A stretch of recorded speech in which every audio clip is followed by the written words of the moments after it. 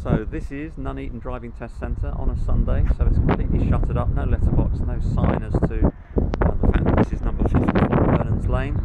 There's a run of 4 shop fronts in the middle of an area called Stockingford, which has a 20-mile-an-hour zone here, plenty of parking for the shops out the front here. We've just driven from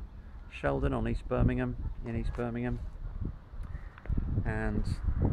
my test candidate wanted to see what the roads around here were like, so we've got a mini roundabout up in front of us,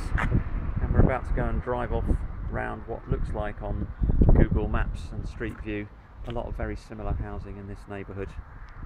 A very smart Mercedes opposite, probably won't be there when learners are doing their tests.